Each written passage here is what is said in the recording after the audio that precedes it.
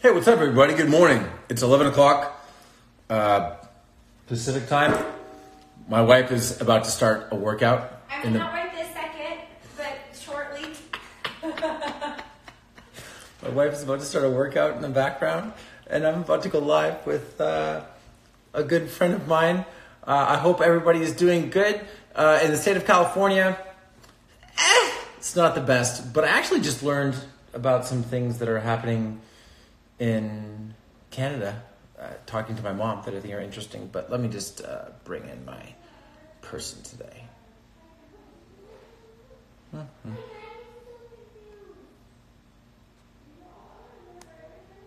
She has to request me, and when she does, it'll be fantastic.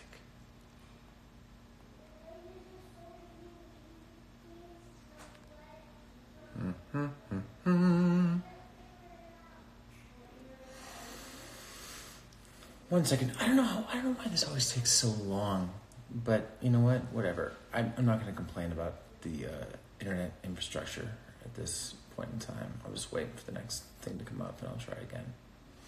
All right, here we go.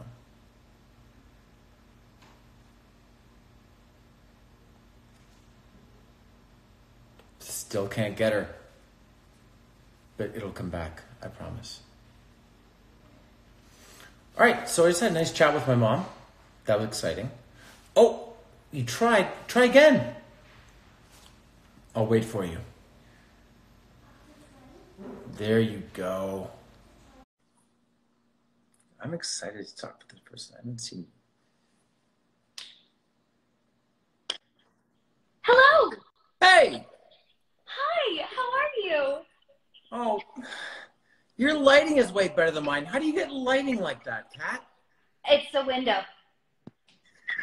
It's a window. You know, I have a lot of construction going on in my communal patio space, so I'm thinking that maybe it's shining off of the chain link fence back into my Fair enough. Well, you look lovely. Oh, thank you. As you. I changed my sweatshirt and t-shirt today. Same headband, though. Yeah.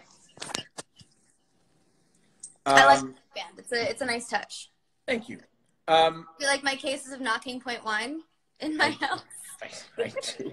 Why haven't you opened them? I have opened them. I have a whole case of them. What am I going to do with 60 bottles of wine in a quarantine? I have one idea of what you can do. Okay, I've certainly done that. But I will say that a box of wine is a great weight for squatting.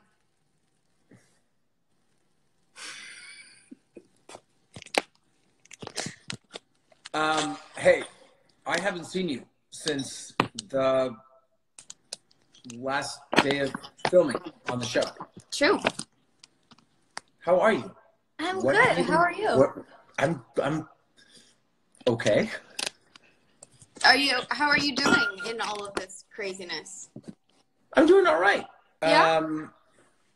My family and I are out in the desert. Things are nice.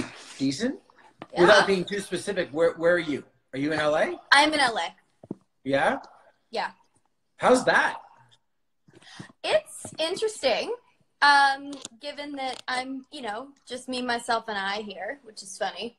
Well, I do have Bob, my quarantine boyfriend. Do you want to meet? I guess you should meet my boyfriend. I would love to. This is my boyfriend, Bob.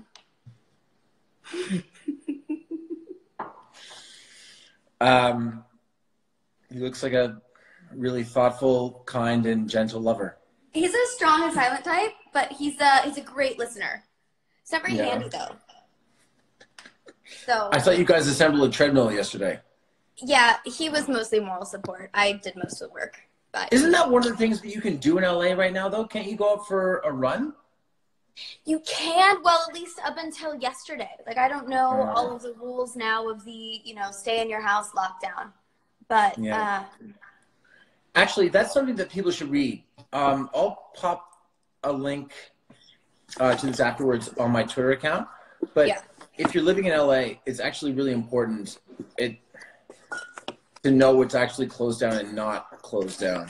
Right. Because I think people think it's a little bit more crazy than what it is. You should be very thoughtful about it, but it's not as crazy.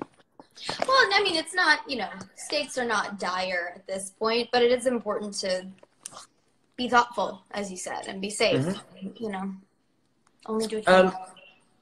You and I talked so much during the last season about just stuff on the show. I never really talked to you that much about like family stuff. How's your family?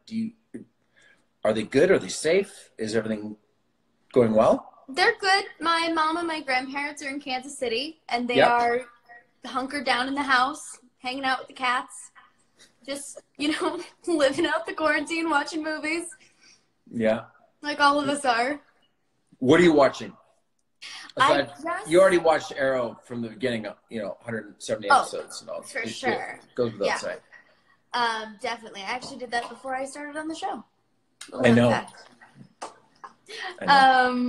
What have I been watching? I just watched Little Fires Everywhere because they released the first 3 episodes of it. I know. I watched all 3 episodes last night. Oh, so good. It's really, really good. Really good. I'm hooked. Who's your favorite? Who's your favorite character? Let's say it on the count of 3. All right? Because I know mine, except I'm terrible with character names, so it's just gonna sound weird. Okay, I was gonna say I'm bad with character names too, so why are we playing this game? Because you're gonna be able to say it in some way, shape, or form. Okay, I see. All right, ready? On the count of 3. 1, 2, 3. Kerry Washington's Moody? daughter. I didn't hear what you said. I like her daughter too. Is it Pearl? Pearl, yes. Good job. She's fantastic. She's great. What did I don't you even say? know what she's done before. I said Moody, but I just think I was about to say Moody. I should have said Moody. We like both. He's really good though, isn't he? Yeah. They're all fantastic. Yeah. Yeah. What else are you watching? But I started watching Mindhunter again because it's sort of research, but also just fun stuff.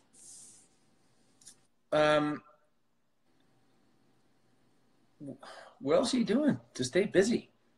By the way, you and I have never really we've only ever talked shop. We've never really talked like this. It's true. I know. What have I been doing? I've been working out a lot. I kind of got on Amazon and rated anything I could as far as what can I do to make a creative gym. Mm-hmm. And I got one of those, slidey kind of hockey things that you can skate in your house. I have a bob and I have a TRX and a spin bike and the treadmill, and so I'm doing a lot of that, reorganizing my house. Basically all of the things that I always used as an excuse is I never have time for. I'm doing them now. How about you? On Sunday, I went to Dick's Sporting Goods in Palm Desert. And my wife thought I was being crazy, except you can see our home gym back there. Oh, I love it. And those resistance cables. Yeah. I bought the ones that are 100 pounds each. I didn't know they existed, but I purchased them. You building a swing set for Mavi with those? No, we've got a pool here. She's good. I just whip her in the pool. That counts as a swing. Just because so many people that are going to be watching this are going to be fans of our show, what were some of your favorite parts about working on Arrow, or just in general your favorite parts about just being on a set, acting, interacting with people? Because that's the thing that I wouldn't say struggling with, but just it's going to take a minute for us to be able to put, how many people work on a film set every day? 300? It's going to take a minute for us to put that back together. What are some of your favorite things about working on a film set? I think my favorite thing, and this is something we had on Shadowhunters, and I was so thrilled to come onto a show like Arrow because you guys had that too, is the family. And it's, you have all the departments that are working together and having synergy and kind of bouncing off of each other. And when you have people that are creatively passionate about what they do, it inspires the people around them. And then so you sort of get this whole that's greater than the sum of the parts as it all kind of happens and builds. And I'm sure that's going to happen with your new show too, but I mean, it's special. Over the course of Shadowhunters, did the crew stay pretty, oh my God, I'm dying for the word. Consistent? Like not a lot of turnover? Yeah, we had largely the same crew, a lot of the same cast, but it was exactly almost how it was on Arrow, how you had the same core group of people for the entirety of the series, and it made it so special.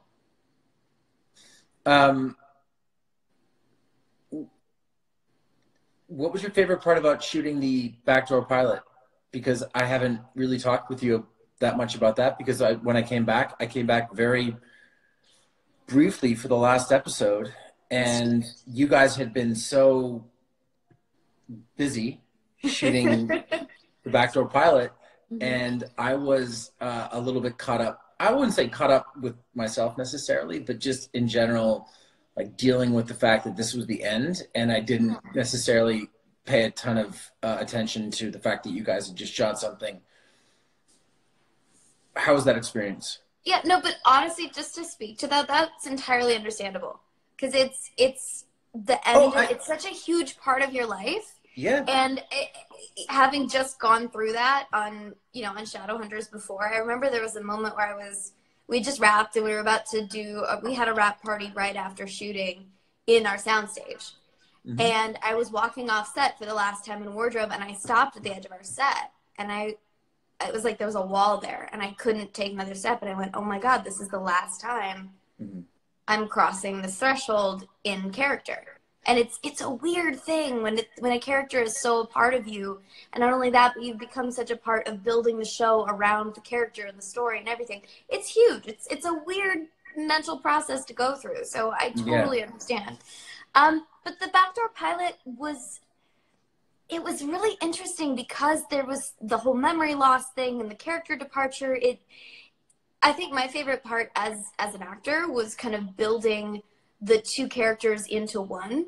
Because there was Mia 1, Mia 2, and then Mia 3 that was the combination of the first two. And so kind of navigating that and finding that. Also getting to work with Charlie a lot more was so awesome. And Ben, and just kind of building all those family relationships and seeing how they changed and doing all that. It's just, I love me some Ben. Oh my God. How much do you love Ben Lewis? I love Ben so much. He's the best. He was so great. Oh yeah, Ben, what a guy. Mark Bunting. Yes. Our first assistant director.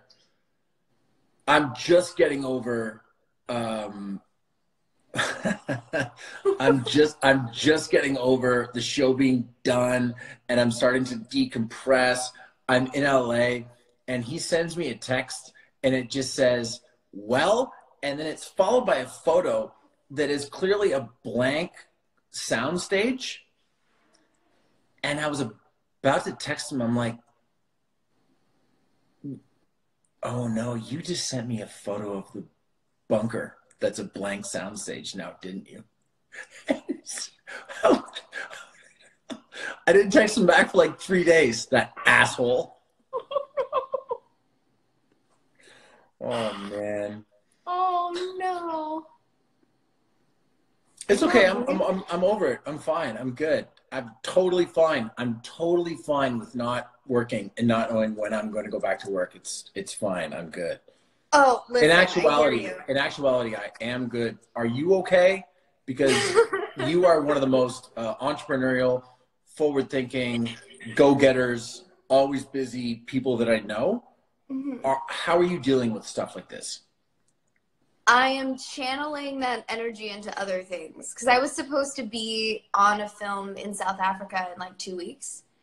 Sounds about par for the course. Which obviously is not happening now. No. So we'll see. I'm doing research for that because I actually have time now, and I'm developing a couple projects that I actually have time to focus on that now and go back to the source material. And kind of seeing what else I can do creatively to find something. What are you doing to keep that energy occupied? One of my friends is out in the desert with me, and she and I have been talking a lot about a book we want to option that we're going to try to create a TV show for, or a limited series, or a movie. I'm not sure. I'm not an alarmist, but I'm playing the long game on this one. And right now, I'm not trying to rush to the idea that things are going to go back to normal in 2 weeks, 3 weeks, 4 weeks, whatever. So right now, where it sounds like you're a person that initiates things, I'm a person that needs a start date. Yeah. Like when I was training for Heels, we were eventually supposed to start around March 15th. And I couldn't really kick my workouts into high gear until I knew what our actual start date was. And then I really go for it. Right. So right now I'm chilling. I'm swimming a lot. I'm running a lot. I've got my home gym that I haven't used yet. Don't tell anyone that's involved with Heels. Thank you very much. I appreciate that. I won't tell anyone, but the 9,300 people that are watching might say something. This video only lasts 24 hours, so then it's gone. Oh, you're right. Unless I find out a way to save it at the end, but who's to say, really? I don't know. I'm too much grandma to do those things. Honestly, our kiddo's doing homeschool. She's got dance every day at 2:00. That's amazing. Wait, you posted something. She has a virtual dance class, like an online live stream thing? Yeah, she has a dance class, and her teacher's doing a class every day at 2:00. She goes on, does it. We've got communal tennis courts right by where we live that we've been going to, and I don't know, just chilling. That's awesome. It must be nice to actually get to spend some time with your family, eh? Yeah. Did you say A? Yes. I've been working in Canada for long enough, Stephen. It's been in my vocabulary for so long. Hey, tell me for a second about Big Slick. Yes. I can talk all day about Big Slick. So, as you probably know, there's a lot of incredible creative talents from Kansas City. Yep. From Will Forte to Paul Rudd, to Eric Stonestreet, Rob Riggle, David Koechner, all those guys. And about, 11 years ago now, they started a small poker game as a charity event for the Children's Hospital there, which operates a lot like St. Jude. It's called Children's Mercy, and that they don't charge people if they can't afford to pay for the health care. They just make sure the kids are taken care of no matter what it takes, which it's amazing because it's a locally sprouted, locally run hospital. And this poker game has now turned into a weekend-long fundraising event that we play a softball game in the baseball stadium, and we go play with the kids in the hospital. We have a bowling tournament, and then it all ends at a big variety show at the end of the weekend. And last year was their 10th year of doing it, and the variety show had moved from a small theater in downtown Kansas City to the 5,000-seat Sprint Center. Yep. And we raised $2.5 million in 2 days. Good for them. And over the course of 10 years, they've raised over $10 million for this children's hospital. Yeah. It's amazing what they do. One of the first things that I thought of when the Chiefs won the Super Bowl this year was that I was happy because I knew how guys like Stonestreet and Paul Rudd and just Kansas City. Yeah. Like big time. Yeah. They invited me one year, and they invited me 2 different years, and I couldn't go.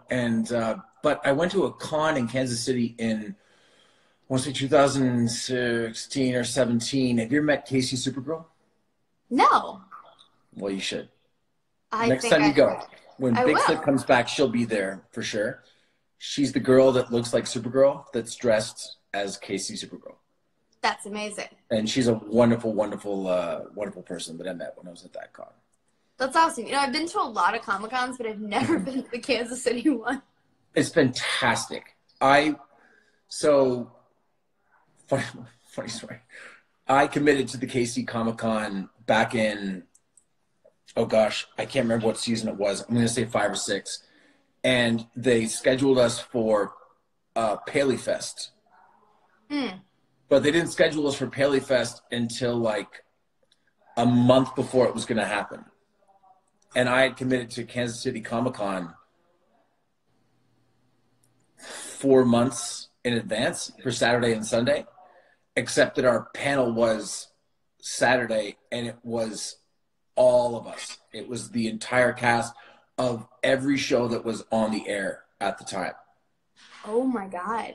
And I was like, guys, what do you want from me? Like, I've committed to this. This promoter has sold a lot of tickets based on the fact that I'm coming here. And Greg Galanti goes, look, you don't have to go, but you will be the only person not there. Oh shit. Okay.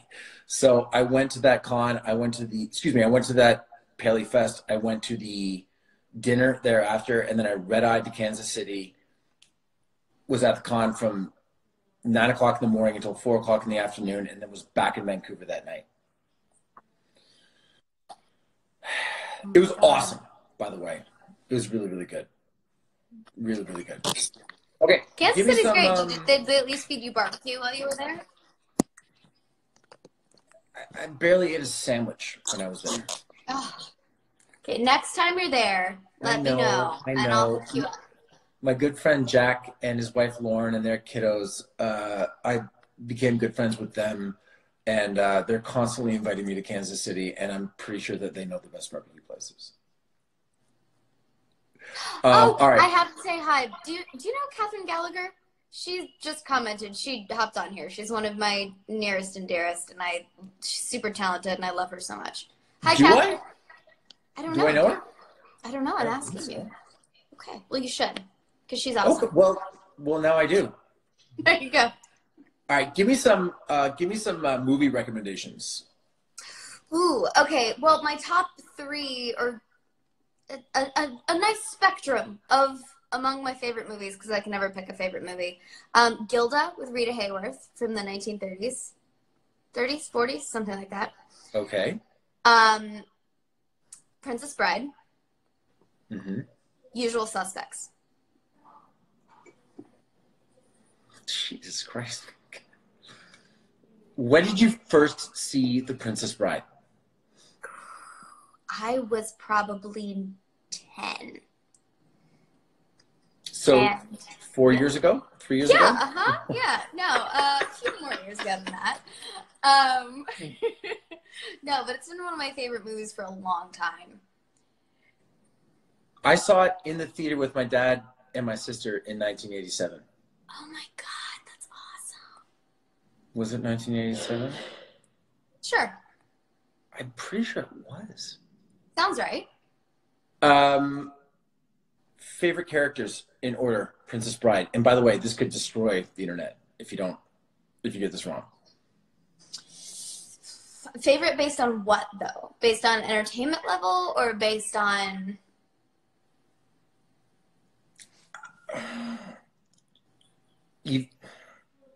It's the game of Survivor. Oh, God. Okay, and and you just got to take, you eventually got to take one person. So you can count it down from 5, or you can go up from 5, whatever you want. But again, as you're thinking about this, I went to a dinner in Phoenix in 2014, and I was watching Game 2 of the Stanley Cup Finals with the Kings and the New York Rangers, because I had been at Phoenix Comic-Con, so I couldn't go to the game. My wife was at the game. Kings won in double overtime, and I ended up late to this dinner after Phoenix Comic-Con, and Carrie Elways was there. I love Carrie. He played my dad in the movie. Well, I did not know that. But he's such a lovely, lovely man. And we went around the table telling stories, and everyone was telling like a story. Bruce Campbell was hosting the dinner, name dropping like a dink right now. But just in general, like everyone was telling their story, and it came around to me, and I went, "Hey, man, can you tell me one Andre the Giant story from Princess Bride?"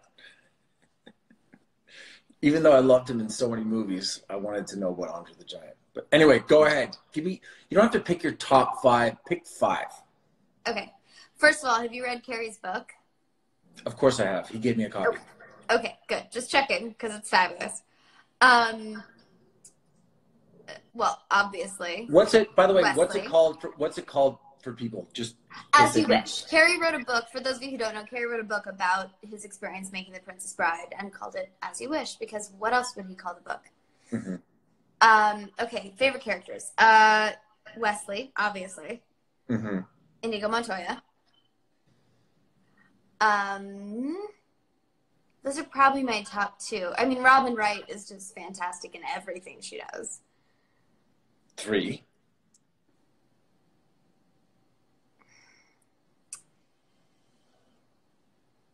Andre the Giant, because I just want to give him a big ol' hug.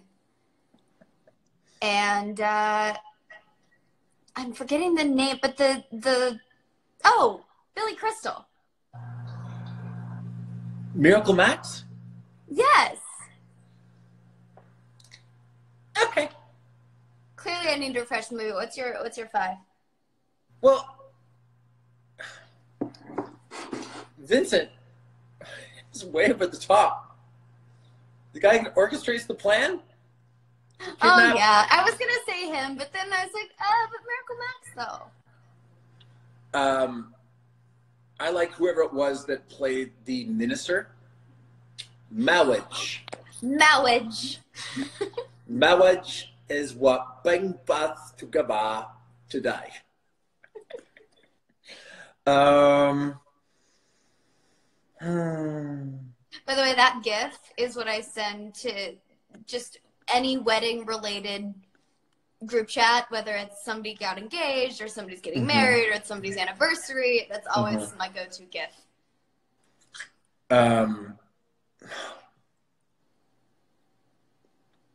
You can't. I don't know the name of the guy that runs the Pit of Despair.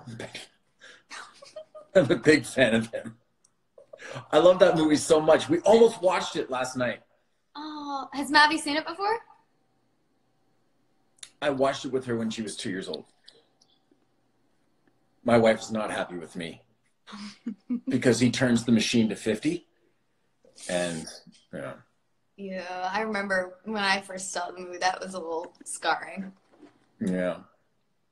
But, that's what happens when you're born in the late 90s.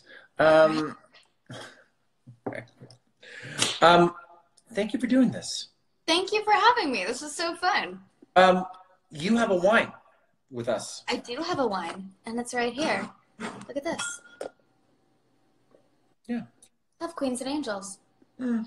And actually, I'm doing a video for a certain media outlet that's going to be up at some point for, social distancing and all that. And I have to make a cocktail of what's in my kitchen. So thank goodness I have this. Have we told you what Knocking Point is doing? In terms of, we're trying to, you've never been to Walla Walla? No. Right. Walla Walla, it's where we're based. It's a very small town. And we're trying as long as we possibly can to stay open. We've got one employee going in a day, packing boxes, all that stuff. And we're also trying to support local businesses. So we've taken off any money on shipping. If you want Cat's wine, it's at knockingpoint.com. It's going into the Walla Walla community, and it's helping us keep people that otherwise are going to be really affected through this process to be employed. That's amazing. It's not bad. Well, you know what? It takes every single one of us and every person doing what little they can to try and just be a part of a community. Because all of Yep. us are, you know, I mean, look, I'm here in my house by myself. With great lighting in front of a window. Do I need to go in front of a window next time? I mean, generally, that's where you get light. But, you know, it's kind of been amazing to see all these things that people are doing. Yep. Like, you're doing this every day, and Josh Gad's reading a story on his Twitter live every day. And Oh, is he really? Yeah, Cool. he reads a storybook every day that he's reading to his kids, but he's also reading to Twitter. That, you know, people are doing these little things every day to try and keep morale up and keep spirits up, and it's amazing to see. Yeah. What's on your mug? It's a pun. It says my puns are koala tea. I'm having coffee, and I popped a little Bailey's in there because it's Friday. Absolutely. And I already did my morning swim, so I'm good. I'm in good shape. Perfect. Yeah. You're good to go. Hey, not that the entire world needs to hear it, but you were an absolute joy to work with. You really were. Thank you. Back at ya. Yeah. Let's do it again sometime. Okay. Bye, Kat. Bye. Give your family my love. I will. And yours. Bye. She's delightful. I loved working with Kat. And we got so caught up in the final season of the show and all the stuff that was going on. And even when she was on the show in season 7, but I didn't get a chance to work with her, she's really, really lovely and is going to have a wonderful and successful career both on and off the screen. So there we go. That was fun. I'll be back tomorrow. With who? Who's to say, really? But I love you guys, and thank you for tuning in.